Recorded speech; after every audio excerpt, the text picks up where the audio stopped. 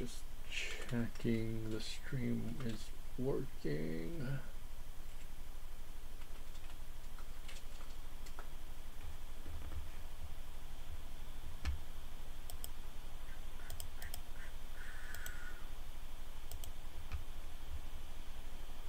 All right.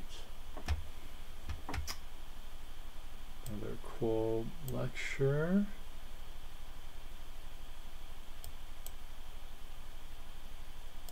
So now that we've talked about small molecule medicine, medicines and protein-based medicines, we're going to talk about a type of medicine that you may not have encountered before. We're going to talk about using whole living cells as medicines. And this may sound a little surprising, but there are several advantages to using whole living cells as medicines. First, cells can respond dynamically to changes in their environment, which means they can kind of adapt on the fly to disease progressions or other environmental changes. They also have some remarkable innate abilities.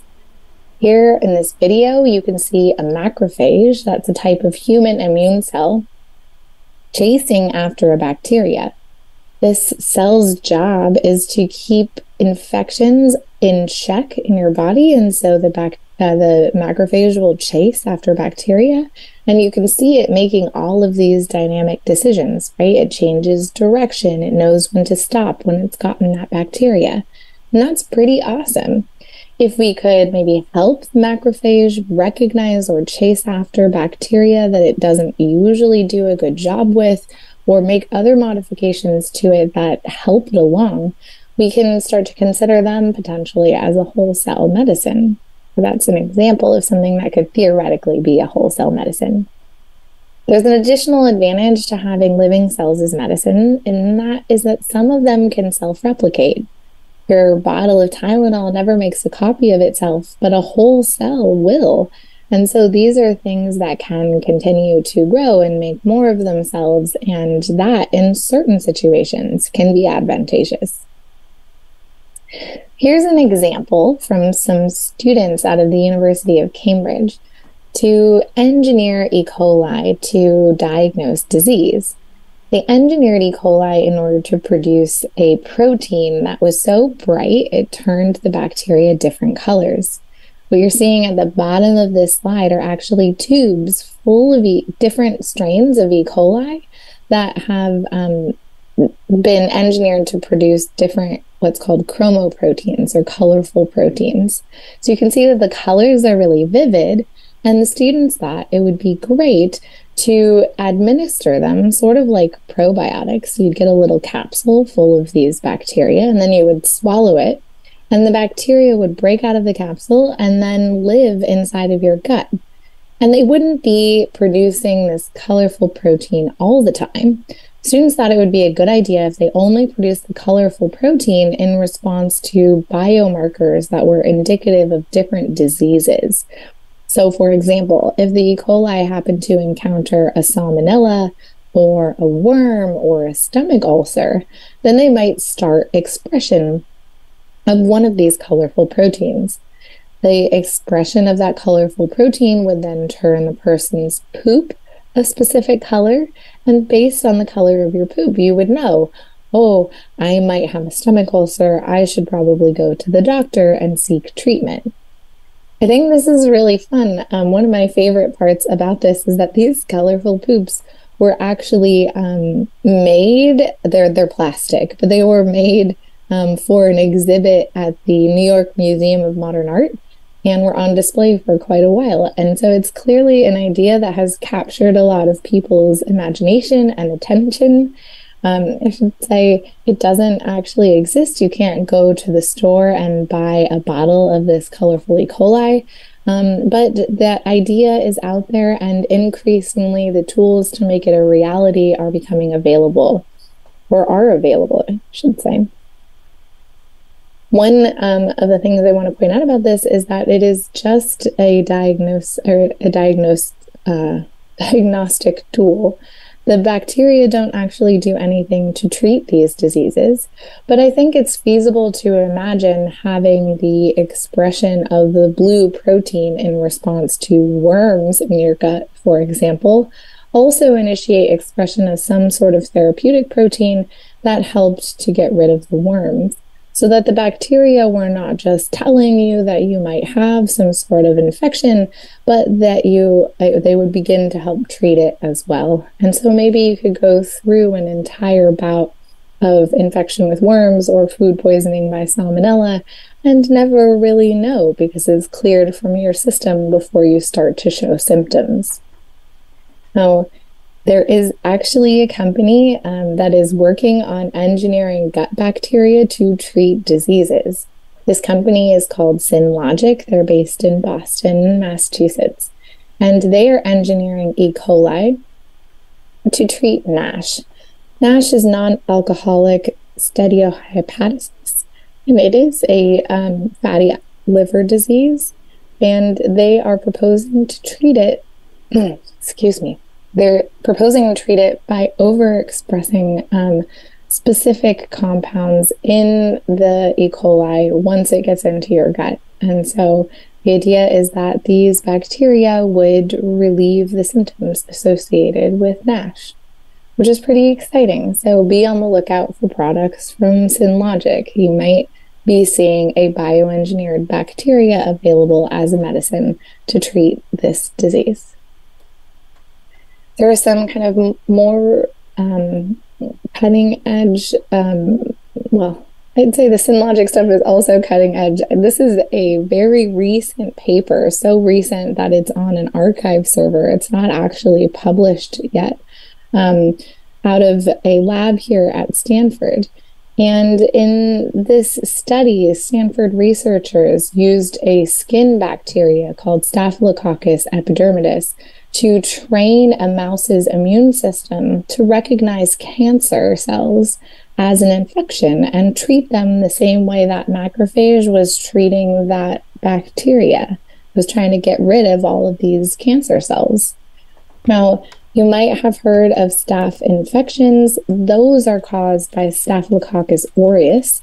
That's sort of like a sister to this bacteria.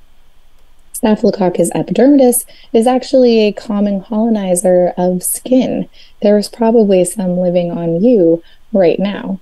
And so this bacteria is safe. It's a normal inhabitant of your skin microbiome. And by engineering it to display a little piece of a tumor, it's called a tumor antigen, so a little piece of protein that's usually found on the surface of a tumor cell, you could get the mouse's immune system to be trained to recognize that as infectious and clear it from the body. So when the Stanford researchers, Dr. Aaron Chen and Professor Michael Fischbach, swabbed some of this engineered bacteria behind the ear of a mouse, and then gave the mouse a small tumor, they found that the tumor was not able to grow. So the control or the samples where the engineered bacteria was administered are these OVA samples in blue. These others are controls where there was either no bacteria given, that's the naive control, and or an unmodified staph epidermidis was given, and that's this control. And in both cases, the tumor continues to grow, but when the bacteria is displaying this antigen, it does not. So it looks like this might be a way of kind of having a vaccine against cancer or a prophylactic treatment so that your immune system knows that it should be on the lookout for these specific proteins because those commonly occur on the surface of tumor cells. And so it's another nice example of using a whole cell to do this. And one of the reasons why a whole cell is, so Aaron and Michael are going to be figuring out how all of this works. We don't know exactly how the tumors that are the T cells, the immune cells that are recognizing this staph epidermidis displayed protein are getting access to it because they're on the surface of the skin and most of the T cells are in circulation in your body. But they're going to try to figure it out. What we know at this point is that the engineered bacterium has this effect, but the individual protein applied to the skin does not. So, kind of an interesting use of an engineered bacteria. But whole cell medicines don't have to just be bacteria. You can actually engineer human cells too in order to treat different types of cancers. So we'll get into this in much more detail in the cancer section. I just wanted to point out that engineered human cells actually have been used to cure cancers. These work well against lymphomas. And the mechanism by which they do it, again, I think we'll cover in the cancer section. So what I'll leave you with in terms of this is just a New York Times story that talks about how the cancer treatments are very effective.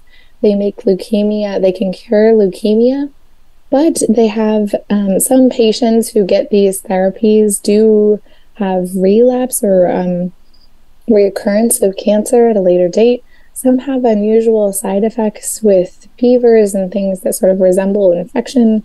And these types of CAR T, these engineered T cell treatments, they don't work against all types of cancers. They're not good against solid tumors.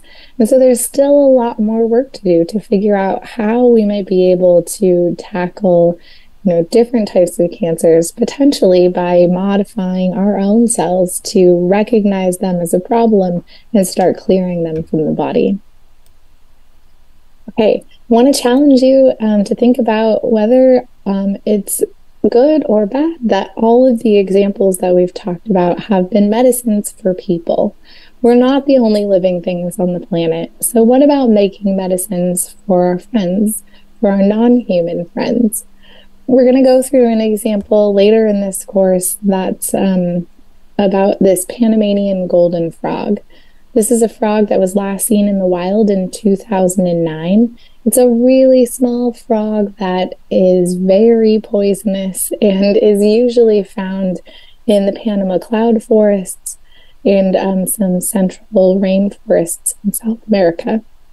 And this frog is going extinct because it keeps getting infections from a fungal pathogen.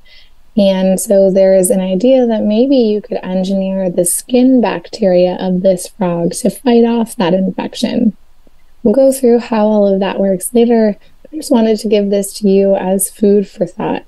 Maybe we can make medicines for our non-human friends to do things like help reintroduce them to the wild where there's still a lot of that fungal pathogen, but no frogs. Okay, the last thing I'll leave you with is some breaking news. This is a paper that literally came out today reporting the de novo design of luciferases using deep learning. What does that mean? Well, luciferases are the enzymes that are responsible for light emission from things like fireflies or deep water jellyfish and other bioluminescent organisms. And these researchers, in fact, David Baker, so when you do the PSET, or if you've already watched the video associated with the PSET, you'll be familiar with David Baker. His lab at the University of Washington was able to design an enzyme from scratch that also produces light when given the correct chemical substrate.